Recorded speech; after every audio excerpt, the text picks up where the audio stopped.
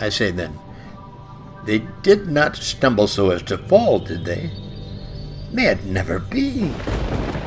But by their transgression, salvation has come to the Gentiles, to make them jealous. For thousands of years, the Jews have known that they are the sons of Abraham, and that they are a blessed people on earth.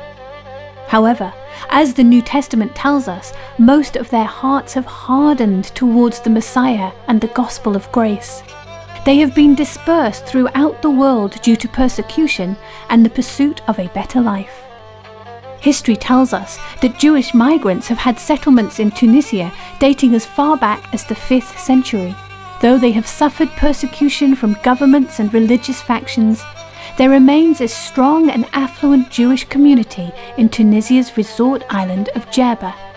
In the last 100 years, there has been a steady increase of anti-Semitic violence in Tunisia.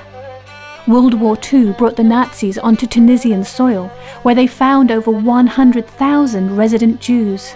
Many were sent to labor and death camps and forced to flee the country. Habib Bourguiba, Tunisia's first president in the 1950s, promised religious and civil rights. But soon after, his government abolished Jewish councils and destroyed their buildings to make way for urban renewal. Tunisia's second president, Ben Ali, increased security for the Jews, but in 2002, their historical synagogue was bombed by Al-Qaeda. Despite frequent threats from Muslim extremists, Jews from neighboring nations make pilgrimage to this site every year, along with thousands of tourists from around the world. قديم زمان احنا من في زربة عايشين مع بعضنا ونخدموا مع بعضنا جيران ما إشكالية.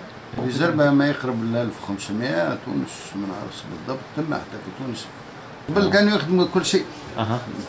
قبل كانوا هناك النزارة، الحدادة، الخياطة، الشاغة، البني، كل شيء كانوا الحديد كل شيء. The Jewish community remains an integral part of Djerba's economy and culture.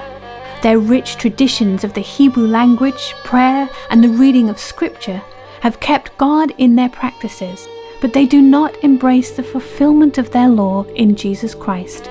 As Moses said, "The word is very near to you. It is in your mouth and in your heart so that you can obey it." Will you pray that they would believe in righteousness through the Messiah and not the law? Will you pray that the Lord will send believers in Christ to demonstrate His goodness in their midst, causing them to become jealous of God's power in the lives of Christians? Do you have a desire to reach Jews with the gospel? Ask the Lord if Djerba is where you can play a part in their awakening.